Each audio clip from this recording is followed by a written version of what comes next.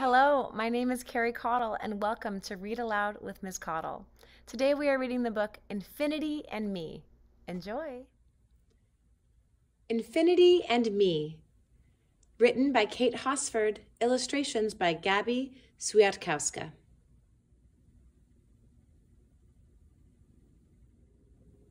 Published by Carolrhoda Books. The night I got my new red shoes, I couldn't wait to wear them to school. I was too excited to sleep, so I went outside and sat on the lawn. When I looked up, I shivered. The sky seemed so huge and cold. How many stars were in the sky? 1,000,000? 1,000,000,000? Maybe the number was as big as infinity. I started to feel very, very small. How could I even think about something as big as infinity?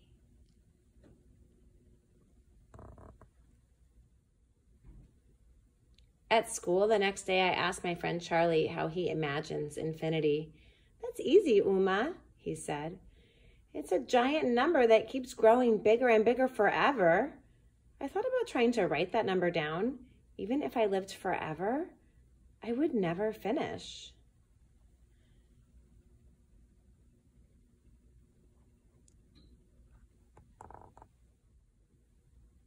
I went to get ice cream after school with my best friend, Samantha.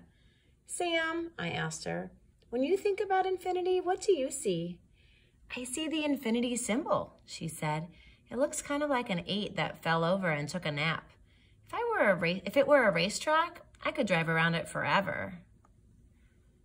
Samantha made me feel a little better. Writing that symbol wouldn't take long at all. I traced a napping 8 in the dirt with my shoe.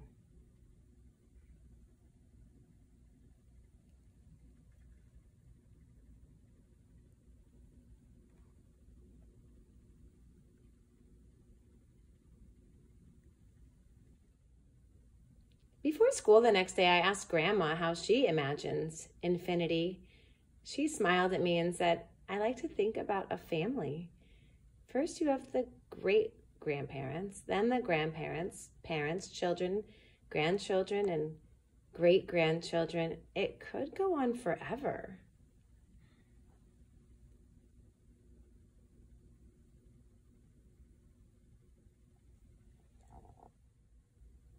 I couldn't really imagine that many people in one family, but I did realize something.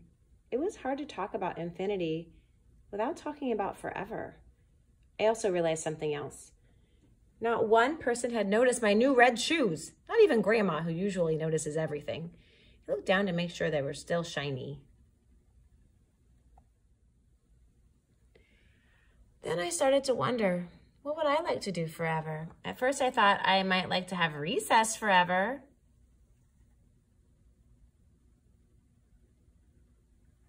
But if there's no school before recess and no school after recess, is it really recess anymore? Maybe I'd like to be 8 forever, but I didn't know if Samantha would still want to be my best friend when she was 85 and I was still 8.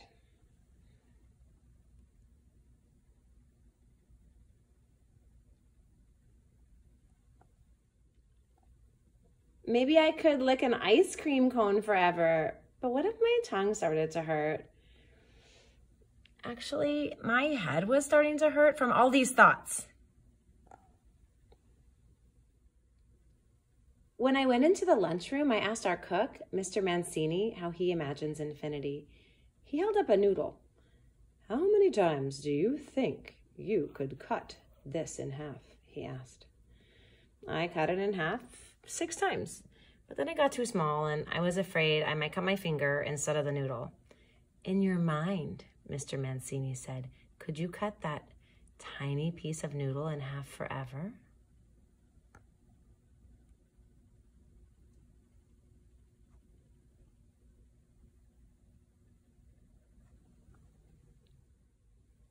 I asked Ms. Reed, our music teacher, about infinity and wished I hadn't.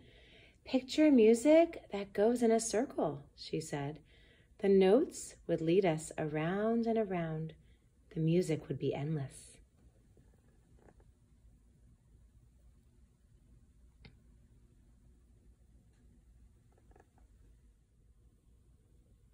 I was starting to think that my questions about infinity might be endless. It was time for me and my red shoes to go home. For dinner, Grandma made my favorite meal, buttered chicken and rice. As she mixed the spices, she looked at me and said, "Uma, I meant to tell you this morning, those are the most beautiful shoes I've ever seen."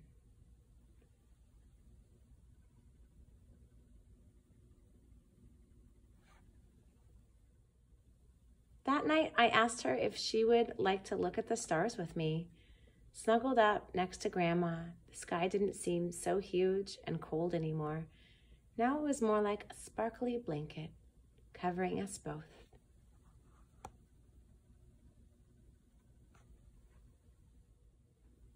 Author's note: can you remember when you first started thinking about infinity? Perhaps it was when you first started wondering about the biggest number that exists, or maybe you and a friend had a conversation like this. "I know the names of 100 dinosaurs." "Oh yeah? Well, I know the names of infinity dinosaurs." Children quickly learn the power of infinity, especially when they're trying to impress their friends. People thousands of years ago also knew the power of infinity. Such a limitless idea made them uneasy. In 1655, the mathematician John Wallis started using the symbol to stand for infinity. This napping 8 is called a lemniscate. It made the idea easier to write, but not much easier to imagine. After I had children, I was interested to hear what they had to say about infinity. I also talked to other children in kindergarten through 2nd grade about this concept. Here are some of the things they said. "Infinity is a made-up number that's supposed to be the last number, but it isn't really the last number because numbers go on and on. If you start counting to infinity, you will die, and you will still be counting. It's an expression that means a number that goes on forever. A number that no one can believe. Infinity is no one can count it." All the responses were smart and thoughtful. These children understood that infinity is an idea that can also act as a number. They also understood that infinity doesn't behave in the same way other numbers do.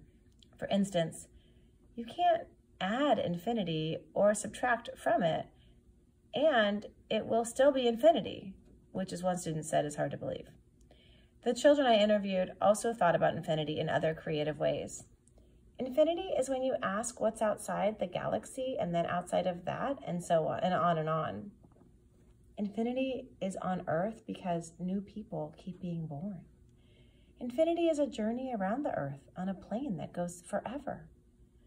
Why is the idea of infinity so important? People who study math, astronomy, physics, philosophy, and religion all use it in different ways.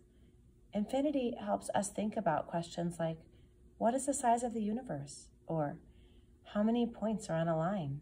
Or, can your love for someone last forever? In this book, Uma listens to everyone else's definitions of infinity, then she comes up with one that's right for her. My challenge to you is to find your own way to imagine this idea. How many ways are there to imagine infinity? An infinite number. Just close the book and begin. That was Infinity and Me. Let me tell you, as a kindergarten and 1st grade teacher, I hear the word infinity a lot. I have a lot of kids who say, "I want that times infinity," or "I have infinity dinosaur stuffies," or whatever it is they have. And you know, the concept of infinity is pretty incredible, really. It's a number, and it's also a big idea. But one thing that I think will always hold is the phrase, "I love you to infinity." I love thinking about these big ideas as an adult, and I love talking to children about them. So what do you think? What does infinity mean to you? I would love to hear about it if you want to contact me and let me know. Take care of each other, everyone.